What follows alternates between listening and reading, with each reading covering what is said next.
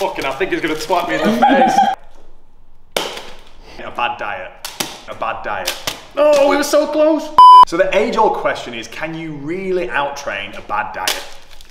Yes! I mean, I didn't play it cool. Okay, so when it comes to out-training a bad diet, you've practically got no chance. Like, let's give you a real example. If you were to do a 10,000 calorie challenge and one day you was to consume 10,000 calories, it might be a bit of a struggle, but I'm pretty sure most of us could manage it. But if you, the next day, was to try and burn that 10,000 calories, you would have absolutely no chance. Like, if you've ever tracked your expenditure, even during an hour's worth of training, you might be lucky to get 300 to 400 calories burned. So you'd have categorically no chance. Work on your diet, work in the treats that you want so that you don't have to out-train it, and you're not gonna have this conundrum.